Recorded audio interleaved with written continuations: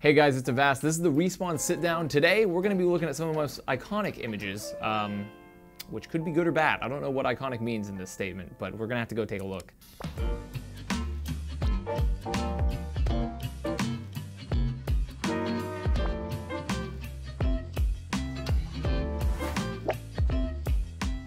Oh yeah, that is a very, very old photo actually. That's from 2018, literally like the first couple days I was in the Overwatch League. We went to a Korean barbecue place with my videographer slash photographer at the time. His name was John, and also Mistakes, who was a legendary Russian player for Boston, came in, and that was when they had their perfect stage. He took this photo of me in the Gucci Gang beanie when we were doing that, and at that time I was trying to like grow out a beard because later I was having to do like a Gillette commercial or something. So I was having to grow out like my facial hair. So I was looking like a homeless person, and you know, I just look like a dork. So that's really all there is. I like Korean barbecue. I was wearing a Gucci Gang hat. That's all there is to it. Ah, yeah, we have we have the grainy photo of me in the rat suit with the "We are going to beat you to death." I think that's from Mel, and they are like one of my major emote artists, and they've done a lot of like the design and artwork for my channel. They were actually the person that made my initial Discord. But I think that was like the first time I got, so there's a whole saga behind it of like, we engaged with brands on Twitter. One of them was Chuck E. Cheese, because we thought it would be funny to like make a player award after the matches. And then someone proposed the idea of getting like a donation goal if I get a knockoff Chuck E. Cheese rat costume mascot. And I found one, and it looked like a really shady Chinese website. And I ordered it and never arrived, and it took months and months and months. And I refunded the money. I was gonna refund the money to the person, then it arrived the next day, actually.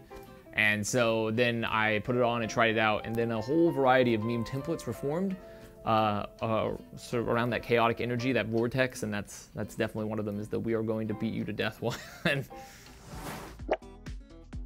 Yeah, that one, honestly, that one's tough to place because there was a huge myriad amount of images of me screaming incoherently into the camera. I'm assuming that one, by the look of it, I was still in my old bedroom before I moved to my house and before I moved here to Florida. And so it was probably season 3, I think, or it was probably season 3, because I didn't have a beard then either, because I did try in season 2 to grow a beard disastrously. Every time I try to grow a beard, it's gone really poorly. And more than likely, I might have been raging at our own team actually about the Mayhem. Probably a terrible C9. I'm just gonna roll with that. That's probably what it was. So Albert, you know, that one's on you. Yeah, that one's from this year, or this past year. That's from 2021, definitely, because that was Boston. Well, that can't be right, because that has the Boston. Oh, it's because the Titans match had just happened. So I believe beaten. Oh, which team was it that they had just beaten disastrously? It might have been Boston. Yeah, I think it was Boston, because they just had like they had like this disastrous first hold. And you know, when you're running a co-stream, you don't understand. You like, especially for Overwatch League or other events, like you do like 3 to 4 days at a time, and sometimes it's like each day is like 8 to 10 hours of just like pure screaming incoherently into a camera. So eventually at one point you're just like, I just need substances to cope. And you know, that time it was wine, because I watched this match and it burned my retinas. It was like staring directly into the sun. So I just picked up a bottle of wine and I chugged it, because it was a bad time. That is the first and only time I was on the Overwatch League stage in 2018 preseason. I came in, subbed in for Snow, and you know, I did a nice finger gun to the camera. I was like, oh, can't wait to have a great season. It's gonna be a good time. And after that, I was never seen again on stage. It was a vanishing. It was like a true crime podcast, like last seen moments was me doing the finger guns on that stage. And still had my awful hairdo that time too. So it looked like a total dork then too. So I think, yeah, it's definitely like it's almost like one of those like legendary like cryptid photos where like they see the Bigfoot walking away. It's like, you're just like, oh, are you ever gonna see them again type of thing? And that's what that photo is. That one's very recent. That is from continuing the tradition of having me get dressed up in ridiculous manners, we had a channel point goal in the stream, and it was Goth Avast. And it's kind of self-explanatory because it's based off another photo from my freshman year of college that I showed people where I dressed up in that same outfit, and I still had it in my closet. But then also at the time, I had somebody available to do my makeup. So I said, I might as well just go all the way. And so I put it back on, chokers and everything. The channel point goal was met with enthusiasm because everyone wanted to see me to be goth boy. And got the makeup on. Also, I'd grown up my hair to the E-boy part now, where my hair naturally parts, where some people say it's the E-boy, I say it's more of like a beet farmer from the medieval times because it just like falls flat against my head. And I was the goth boy for that day. And in fact, that was the only time our team here for Misfits, one of the few times they won was Mayhem, was when I was dressed up as that. So it was like a good luck charm, me being the goth boy. So, you know, maybe I'll do that more in the future.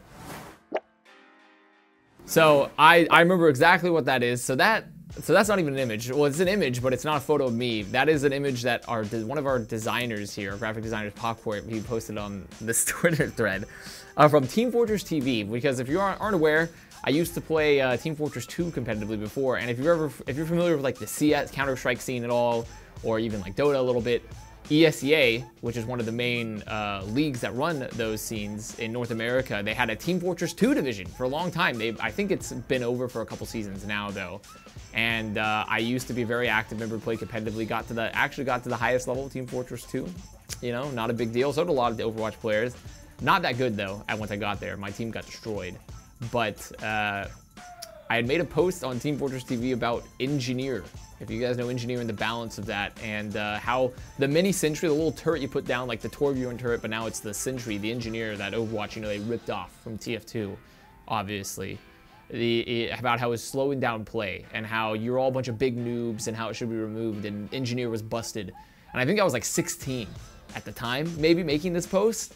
So it was, I'm surprised someone was even able to find that, honestly. And then apparently I talked to them and they said they've just been a long time lurker at Team Fortress TV, which is pretty crazy because when you go out and find people that are part of these like things, it's almost like finding another member of a cult out in the wild. And like you wouldn't expect to see them as like, oh, it's like, oh, you're part of this too. It's like, oh yeah, like I was there. Like we were all joined the blood sacrifice circle.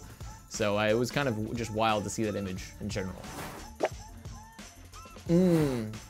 Another Boston image.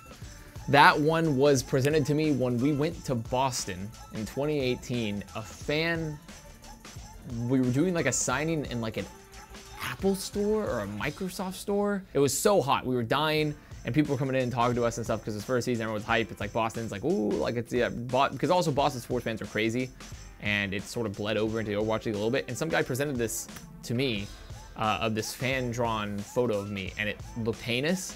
And for the longest time, I just used it as my profile picture for Discord and other things. I still have the photo too, buried somewhere, the image, the picture. And they were very proud of it, that they made me look awful. So it's still kind of iconic. I've kept the trend going of every Discord profile picture is like a fan-drawn, terrible fan art image of me. So it's sort of a long tradition of me continuing to look really, really bad in images. If that fan put his heart and soul into it, then you're not Picasso, I'm sorry, but I respect the effort. I respect the effort though, but I do think that's not the best. No, actually, to be fair, in 2018 I was really ugly. So, you know, honestly, maybe that was a pretty accurate rendition. I'm not sure. That maybe I'm too harsh. Well, this has been the Respawn Sit Down. Make sure to, you know, check some of your own iconic images. Go to your photo banks, go to your various folders, what's hidden in those, and the subfolders, and tag us on Twitter, tag Mayhem. Show us some of your most iconic images. I'm sure your friend have screen capped late at night when you're in Zoom or Discord or whatever it may be. And I'm sure they're just as good as mine. Also, make sure to like and subscribe below, and hopefully we can do a little bit more of these.